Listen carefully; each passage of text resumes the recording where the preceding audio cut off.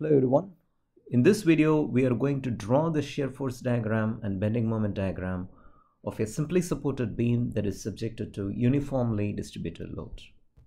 So to begin with, let us draw a simply supported beam. Okay, here we go. So this is our simply supported beam. So this indicates that the beam is simply supported of a length L. Its unit can be in meters, and a moment of inertia I, its unit can be in meter raised to the power 4. In drawing the shear force diagram and bending moment diagram, we will not be using the moment of inertia. Okay, and the beam is made of a material that has got an Young's modulus value of magnitude capital E. Let's say that its unit is Newton per meter square, or gigapascal or megapascal, whichever way it would be conducive for you. Now, what is the stuff that is acting on the beam? The beam is subjected to a uniformly distributed load. That's the uniformly distributed load. And what is the magnitude of this uniformly distributed load? It's W Newton per meter, which means over a span of 1 meter, the total load that is acting on the beam is W. So this yellow squiggles indicates the uniformly distributed load. Now let us draw the shear force and bending moment diagram. So I will draw these two lines. So I'm going to draw my shear force diagram here, and I'm going to draw my bending moment diagram here. So this is going to be my SFD. This is going to be my BMD. Okay. So the first step to draw the shear force and bending moment diagram is to find the reactions at the support. So this will be the first step. It is to find the reactions. Okay. There are two supports. We will say this is support A, this is support B. And according to Newton's third law, the total load is equal to the reaction load. For every reaction, there is going to be an equal and opposite reaction. So the sum of the two reactions, that will be RA plus RB.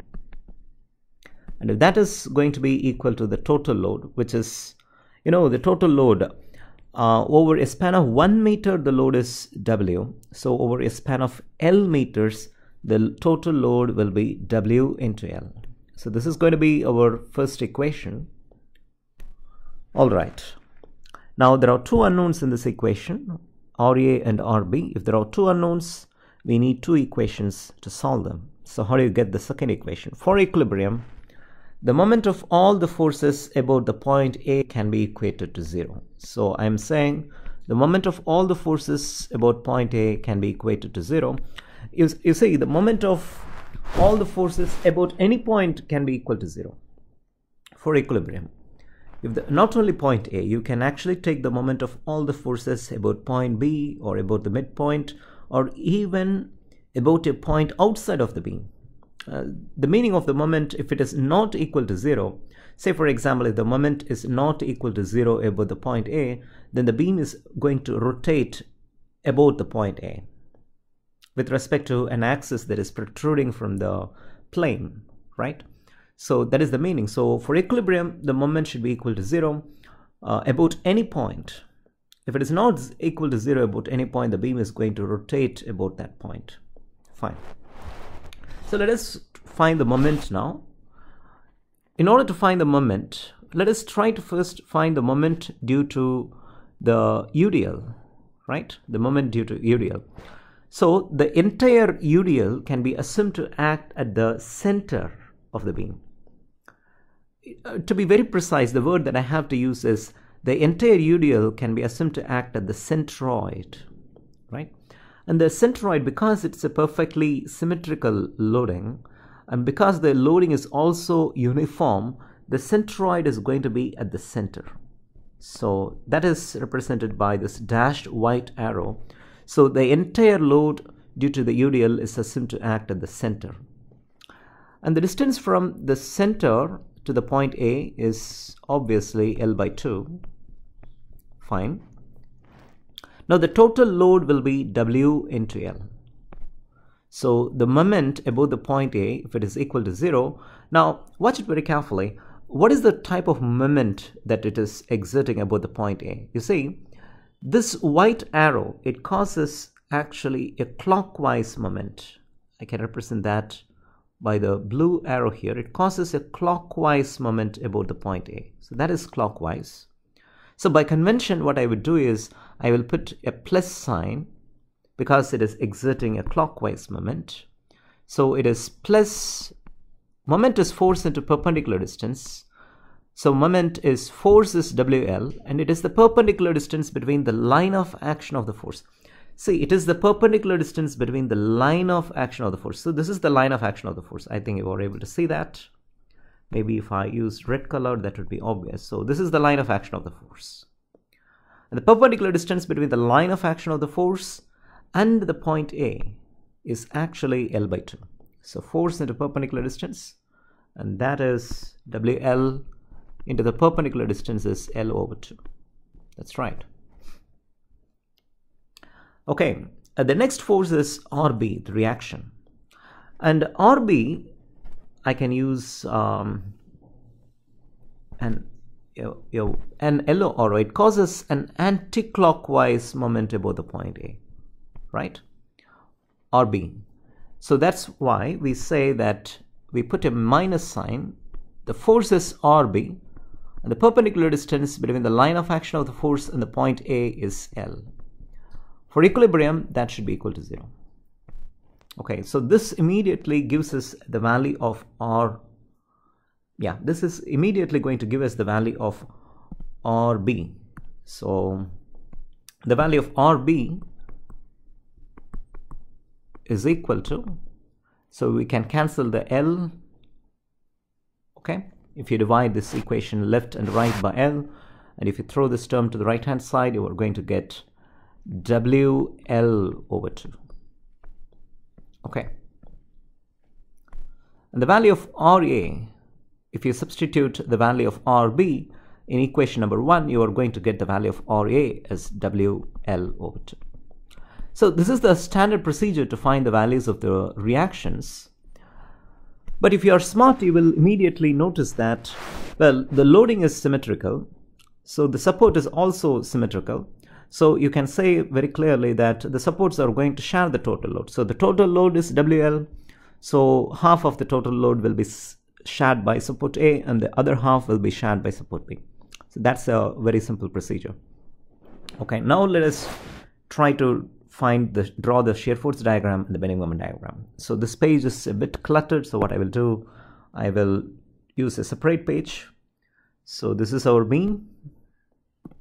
It's simply supported. It is subjected to a UDL of magnitude W. So I'm going to contain my shear force diagram and the bending moment diagram between these two lines. So I will first draw the shear force diagram. Okay. In order to draw the shear force diagram, what I do is first I'm going to discern a section. Maybe you can look for red color. This is a section that I'm going to discern.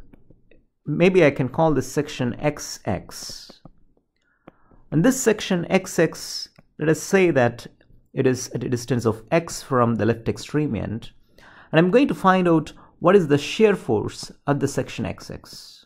At the section XX. So in order to find the shear force at the section XX, I can either consider all the forces on the left hand side, or I can consider all the forces on the right hand side. So let me consider all the forces on the right hand side. And what are the total forces that are acting on the right hand side? You see, the total force, if this distance is L minus X, because the total length is L, so this distance is L minus X. So the total load is W Newton per meter. So over a span of L minus x meters, the total load is going to be W into L minus X. That's right. And it is acting in the downward direction, so I will introduce a negative sign there. And there is one more force, that is RB, and that is going in the upward direction, so I'll put plus sign. And that value is WL over 2. So this is the total load that is acting on the right-hand side of the section XX.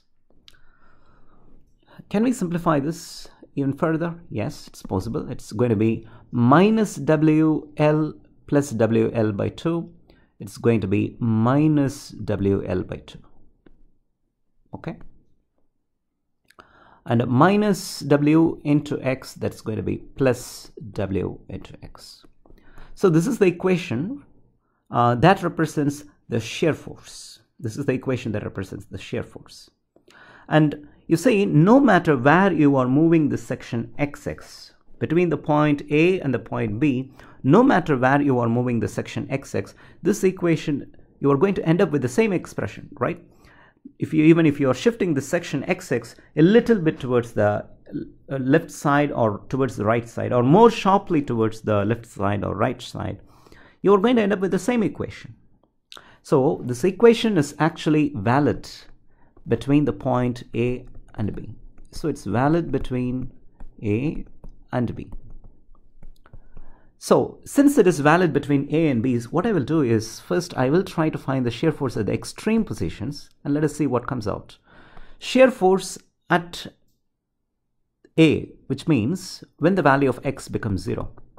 Let us see what happens to the value of the shear force when X is equal to 0.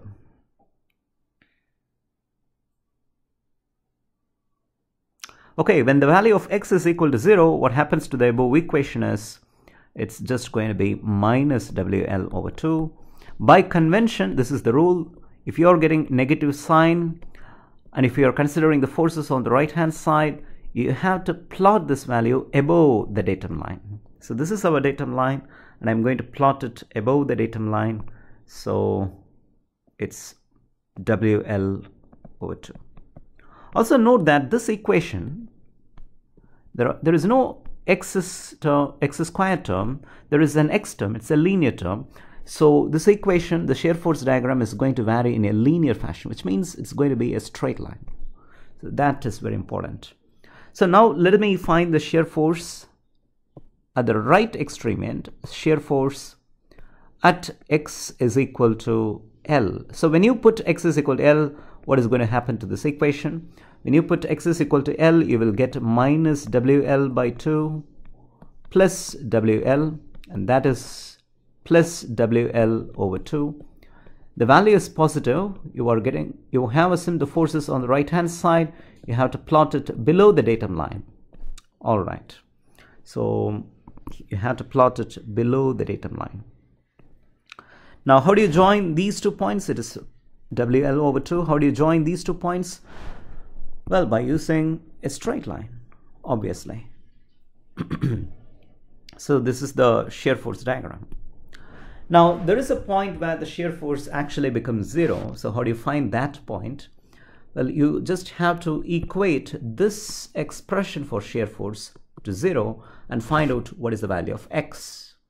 So let us do that. It is minus WL over 2 plus WX, and that is, okay, that is equal to 0.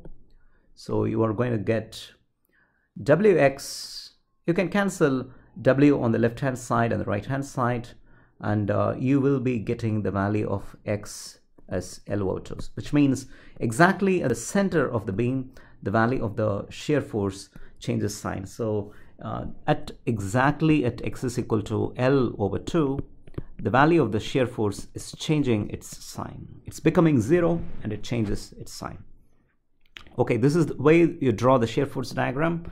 So you may want to shade it. So you can see that the shear force is 0 at the center, and the shear force is maximum at the left hand side and the right hand side, and it decreases in a very linear fashion towards the center. All right, now let us draw the bending moment diagram. So here is our beam. It's simply supported. It is subjected to a uniformly distributed load of magnitude W. That's right. So I'm going to draw the bending moment diagram here, and in exactly the same manner I'm going to discern a section XX at a distance of X from the left hand side. Okay, and I'm going to draw the bending moment diagram. So let me first find the bending moment at the section XX. Now this time, just for a change, I can consider the forces on the right hand side or on the left hand side, but this time what I'm going to do is I'm going to consider the force on the left hand side of the beam. So the forces are, here it is WL over 2, it's WL over 2, and if I'm considering the forces on the left hand side, the first force is, well, it's the reaction at the point A, and that causes a clockwise moment about the section XX. So moment is force at a perpendicular distance. The force is WL over 2, perpendicular distance is X. All right. Then this entire UDL, maybe I can represent that by the red line. This entire UDL can be assumed to act at the center, right? Because we are considering all the forces on the left hand side. If you consider all the forces on the left hand side, the total UDL you are considering on the left hand side can be assumed to act at the center of the span X, because it is actually acting at the centroid.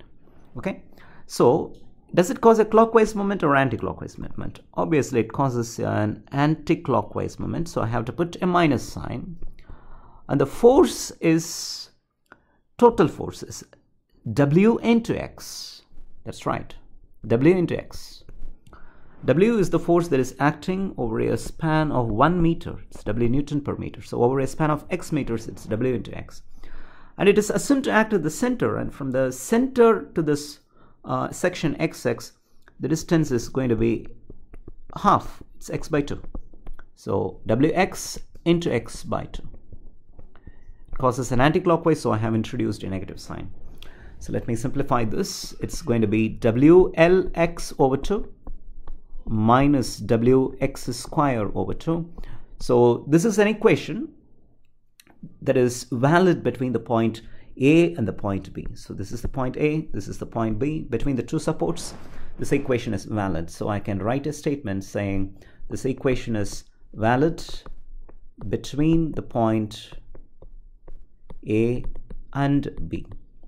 And note down one more point that you have to note down. It's not straight line. Because there is a square term, the bending moment diagram is going to vary in a parabolic fashion or a quadratic fashion.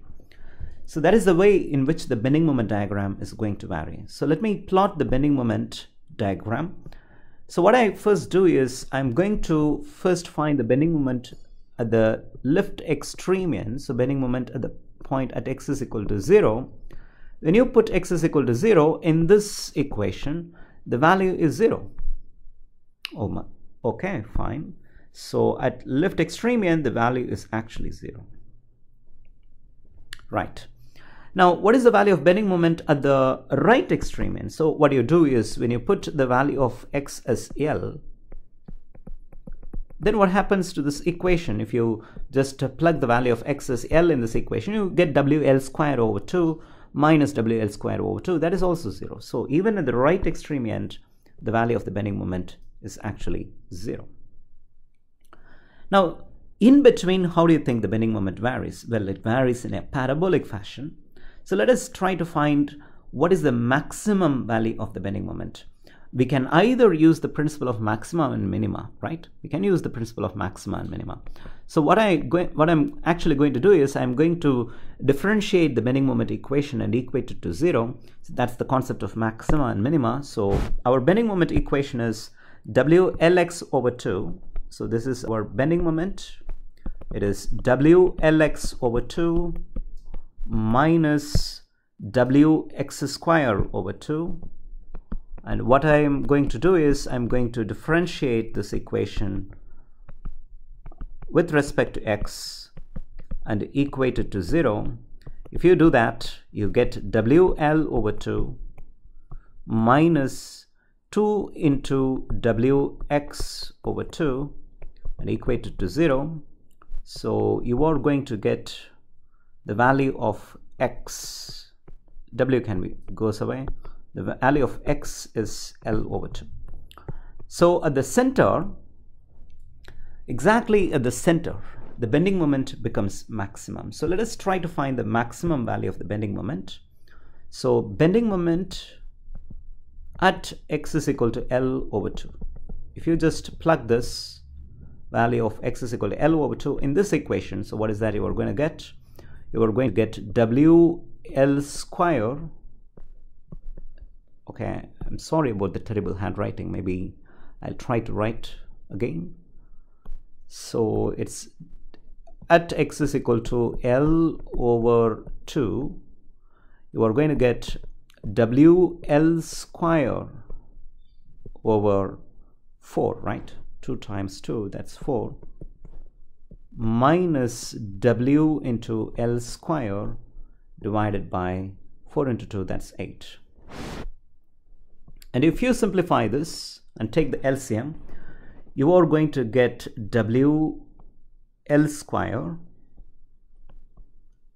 All right, you are going to get WL square over 8.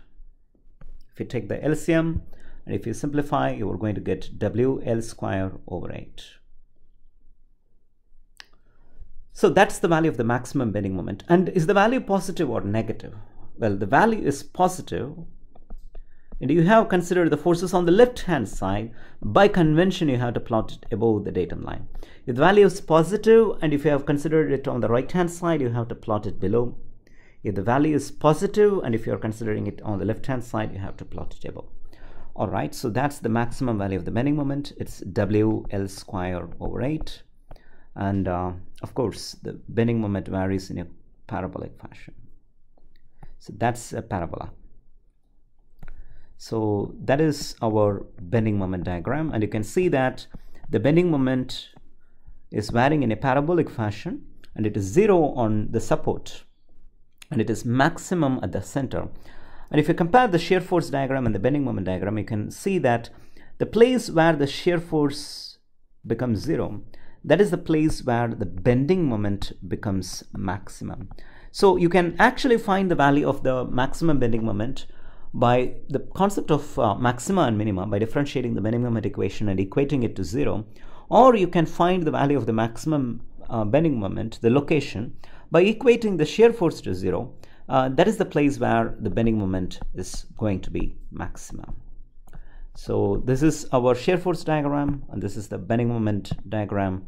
You can you can draw the diagrams by discerning a section, and you can either consider the forces on the left hand side or you can consider the forces on the right hand side. By convention, if you're considering the forces on the left hand side and if you're getting the values as positive, then you have to plot it above. If you are considering the forces on the left hand side and if the value is a negative, you have to plot it below. It is the opposite if you consider on the right hand side, which means if you are considering the forces on the right hand side, if the value is positive, you have to plot it below. If you are considering the forces on the right hand side, if the value is negative, you have to plot it above. Also remember, for cantilever beam, you have to consider the forces on the right hand side, because on the left hand side sometimes people overlook the concentrated moment. So to be on the safe side, you consider all the forces on the right hand side. Thank you all for your patience. Thank you so much.